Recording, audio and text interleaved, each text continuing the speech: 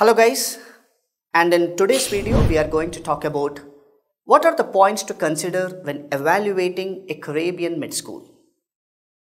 When students apply to Caribbean med schools, they should make sure that those med schools are accredited. This is the most important point that every medical aspirant should know. Here are some of the most important aspects to consider. Let me talk in detail.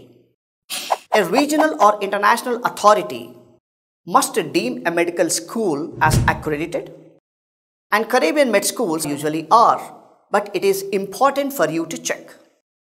So let us talk about what are the approvals and accreditations which are available. In the US, med schools are accredited by Liaison Committee of Medical Education known as LCME, and graduating from any of these accredited med schools will allow you to practice medicine as a general practitioner or a specialist in the United States. But unlike in the US, Caribbean med schools are accredited by separate bodies. So the accreditation system used by CAMHP is based on that of the Liaison Committee of the Medical Education known as LCME. The system functions with a clear authoritative mandate, operates independently of governments and institutions, and uses preset standards and draws an external reviewers and involves self-evaluation and site visits. So CAMHP is recognized by US National Committee on Foreign Medical Education and Accreditation as meeting LCME standards. And CAMHP is also recognized by the World Federation of Medical Education known as WFME, which is the International Authority on Med School Standards. And the accreditation process is adopted by the CAMHP has two general aims: to certify that the medical school education program meets the prescribed standards, and also to promote institutional self-evaluation and improvement. So CAMHP requirement is must for you to take an admission in the medical college.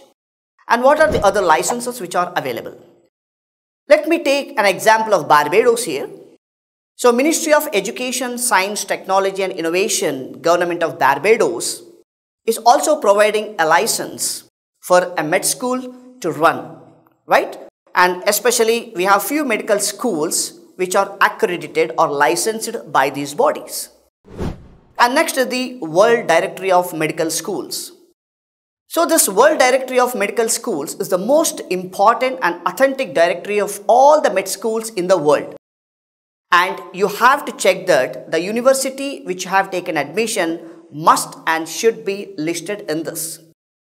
And another important one is the FIMER, which is the Foundation for Advancement of International Medical Education and Research.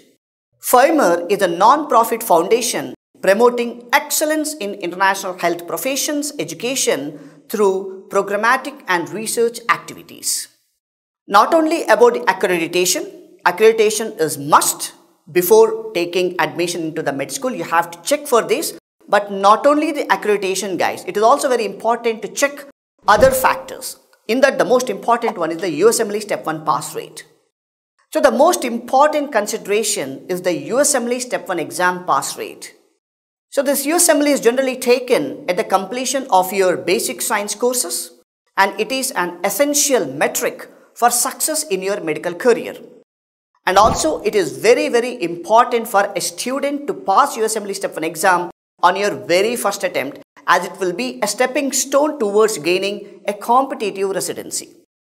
And the examination is way to success medical students and their ability to apply important concepts of science, which is the foundation for rest of the MD program. And the medical school should take all the necessary steps to ensure that the students are really prepared for the exam. Therefore, USMLE coaching and passing rate from that university is must for you to check before taking an admission. And after this, the most important one is the residency placement. Pursuing a medical career consists of many steps before becoming a licensed doctor. And the residency program marks a final stage in your journey as a medical student. So during this time, you will be intensively trained in your selected specialty Only after you have been accepted into the residency program and successfully completed it, then only you can start your medical career. And after this, what is the level of support and opportunities they are providing in the med school? This is the final thing what you need to check before taking an admission. So before enrolling into any med school, weigh your options carefully. Think about where you want to practice medicine and what type of doctor you want to be. The path to becoming an MD is challenging, so it is important to find the best school for your priorities. Therefore, all the points must be considered before you take admission in any of the Caribbean med schools.